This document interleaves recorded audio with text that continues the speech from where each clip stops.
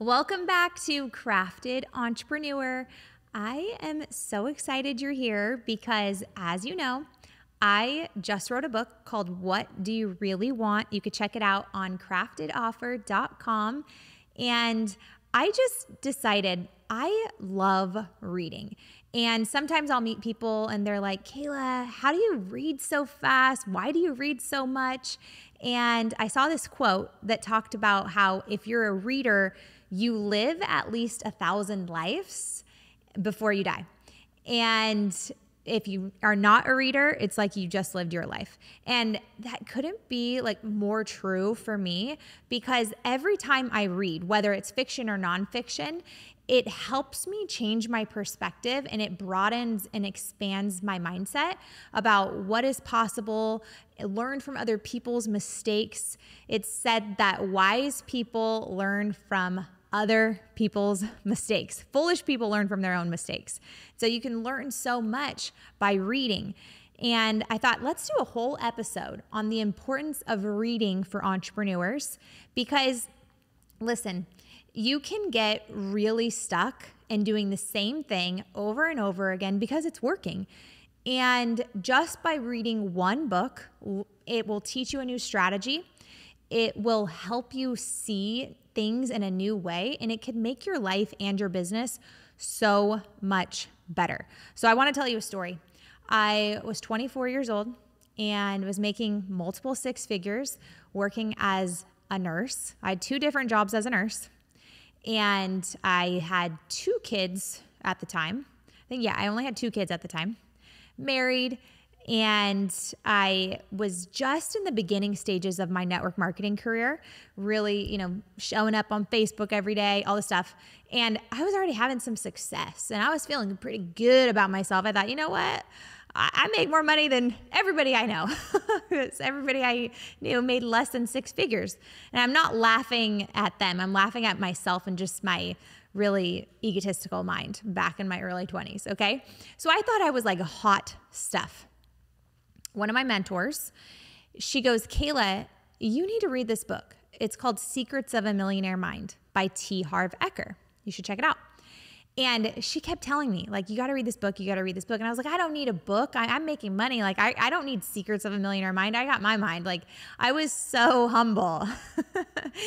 And she kept telling me for about a year. And finally, she sent the book in the mail.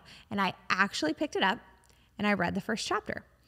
And this guy was not working as hard as I was working at the time. Remember, I'm working 2 jobs as a nurse, and I have my network marketing side hustle, working as a mom too, and a wife. I had a lot going on. And here's this guy talking about how you can become financially free by making investments.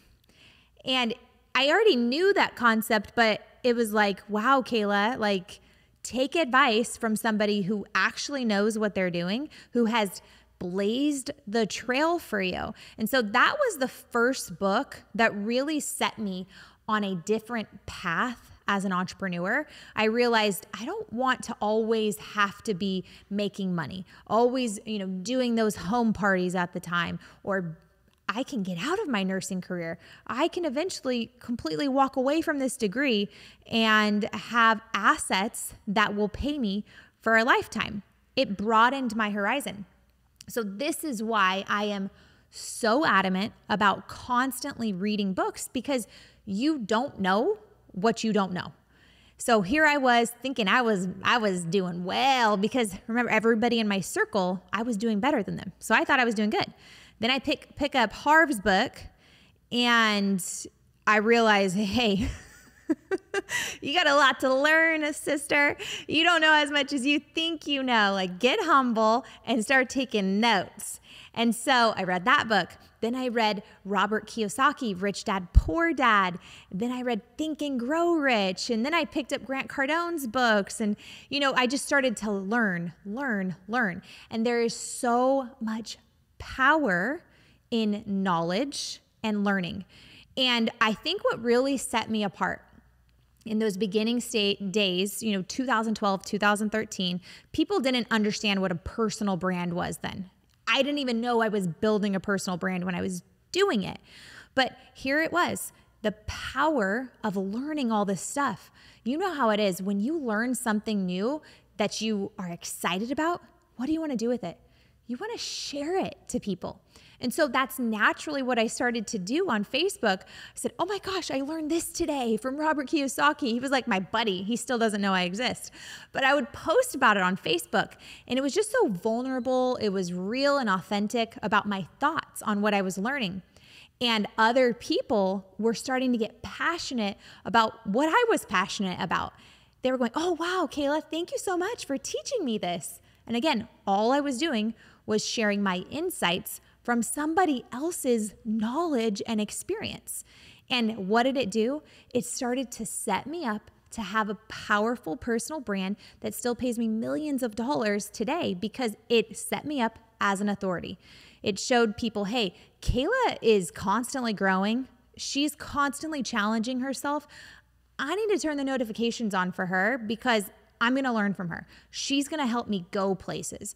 And if you're listening in right now, I know you're wanting to be that expert in people's lives. And so how do you stay set apart? You have to constantly be challenging yourself. And the way that I stay challenged is by reading books and learning from other people. And what reading books also does for you is it helps you stay updated on industry trends and best practices. So because I love marketing, remember my motto is the best marketer wins. So how do you win that game today? Well, I'm constantly like picking up the marketing books. Right now, it's all about AI. I'm learning more and more and more. Okay. So I want you to think about that in your industry. Who are the experts that have been writing books? You better believe you better be picking up the new ones and the old ones and gaining insights yourself. So also as you read, you're going to really expand your skill set and your expertise in different areas. I believe because I call myself a multifaceted entrepreneur because I'm invested in a lot of different companies. I got real estate. I have my own companies. I'm a wife. I'm a mom. And I have all my clients that I'm a spiritual advisor for or a coach for. And guess what? Because I'm constantly challenging myself, it makes me more valuable in the marketplace because I know things that most coaches don't know. I have experience in things that most coaches do not have experience in because I'll read a book and I'll go, hey, I want to learn more about this venture capitalist thing. Let me go talk with somebody that owns a venture capital company. And I'll go out to lunch with them and I'll start to get to know them and learn from them. So books will really set your soul on fire to learn more and more and more.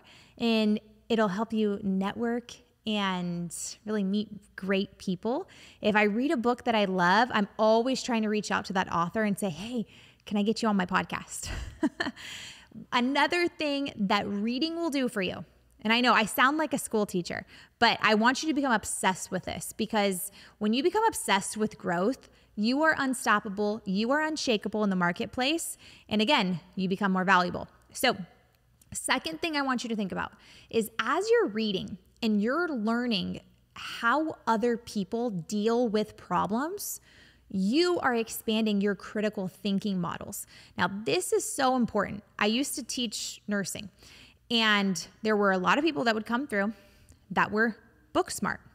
And then they would graduate the program because they were able to pass the NCLEX, which is, the state test.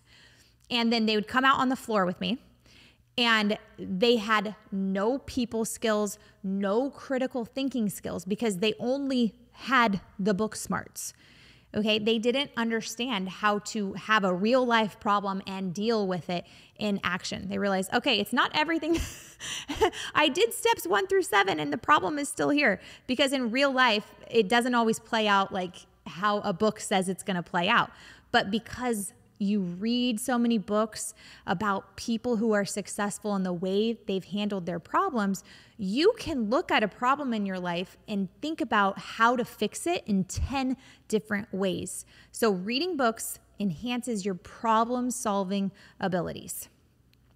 The next thing that reading a book can do is it gives you a diverse perspective. So this is a funny story. I decided that I wanted to get back into fiction reading because I can get so obsessed with business, marketing, investing, and then sometimes my brain will not turn off at night.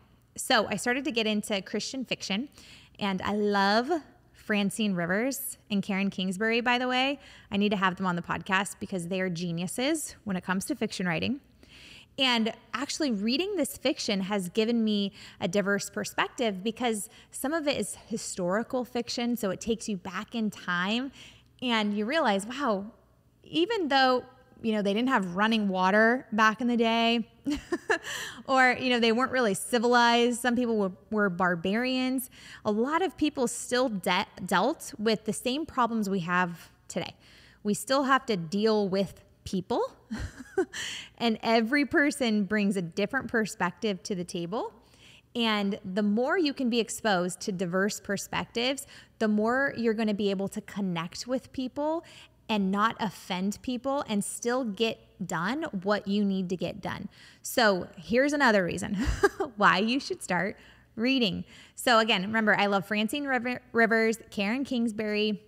They have really good, solid stories. They do a lot of research to make sure that what they're teaching inside of their fiction book is actually legit. And the last book I read by Francine Rivers, it was all based on Rome when there were gladiators. And think about this. It is absolutely insane that people back in the day would go and watch Christians be eaten alive by dogs, by lions, by bears inside of this arena. It's insane, okay? That everybody would sit around and cheer and get excited and they would watch these people die. Like, what? This is crazy. And it reminds me of now how people love to see people fall. Think about it online. We all are scared of cancel culture, which I rebuke in the name of Jesus. But we are like so scared to be canceled. And there were these Christians who were like, I will not bow down to your false gods. Feed me to the lions. And then they went and died in front of everybody while people cheered. And it's just human nature that we like to see people fall. It's sickening, disgusting. All right. And it taught me how that same problem has been existing for years, where it's just that sinful nature of pride and ego and thinking you're better than other people. It's been around forever, okay? And it's sinful, and God can renew your mind and take that away from you. But then the next thing this taught me was, wow, do I have faith like that? Do I have faith that right now, if it came to life or death, would I be willing to go in the arena with lions? Would you? Like, it's kind of crazy to think about, but people back in the day that were Christians faced it all the time. And some people would go and just like have no fear and be fed to the lions because they knew where they were going. And how would you live your life if you had that kind of courage and that kind of faith, knowing that I'm going to go after my dreams, I'm going to stand firm in what I believe, and know and trust that God has my back, because Psalm 91, God will make a table for you in the presence of your enemies. He will exalt you, even if it means that it's not in public, but it might just be in eternity that you will be exalted. So just starting to think differently about how I would show up just from reading that fiction book. And I've been trying to be more bold with my faith ever since then, because I want to have that type of faith that I would be fed to the lions right now if it meant standing firm for what I believe when it comes to not only to my faith, but just everything. I don't like lukewarmness. Like, who likes getting into a lukewarm bath? I want it to be hot, or put me in that cold plunge for the biohacking benefits, okay? And I want to live my life hot, on fire for whatever it is that I'm doing. And reading that fiction book got me more on that path. So you could tell, obviously, I'm obsessed with reading all types of books. DM me if you want to know what book I'm reading right now. I have a private channel on Instagram too, where I will share some excerpts from books that I'm reading. It's called Daily Prayers, so you guys can join it for free. And remember, if you want to read my book that I've poured my life's work into, it's called What Do You Really Want? And it takes you through my Take 7 method to get whatever you want in your life in a faith-based way. Go to craftedoffer.com right now. There are some goodies for you if you pre-order. It comes with like a course and a bunch of other stuff that I really think will help you live your life on fire. And thank you so much for listening in.